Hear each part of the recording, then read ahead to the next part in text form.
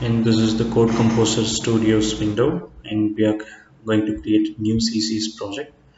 Select the output type as static library and give the project name as HT44780. Create the project, and now create a folder called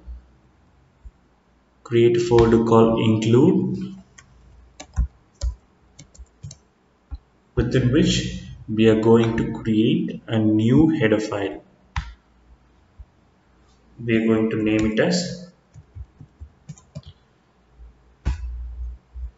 and .h is very important here.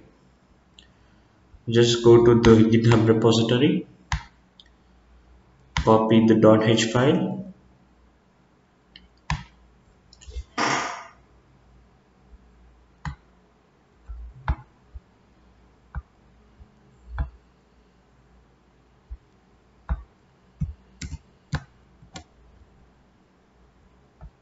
and place it in here.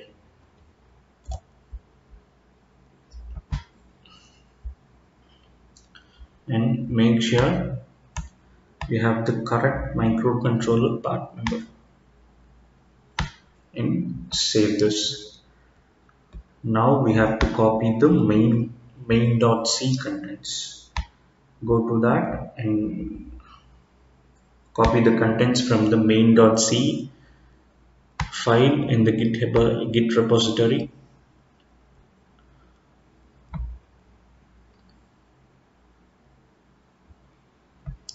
Copy its contents and place it there in the Code Composer Studio. Just copy it and place it in the main file, and include the search path for the header file so that the project will link the header file while compiling. Now go to the include options and add the include folder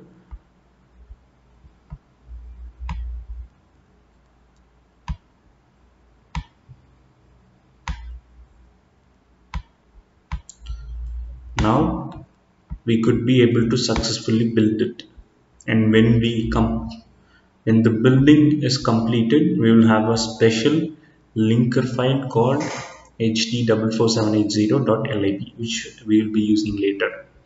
And now create a new CCS project in which we are going to put in our main function. Now select the controller, give a project name, and in this case I am going to give it as CCS LCD1. Change the output type as executable and finish.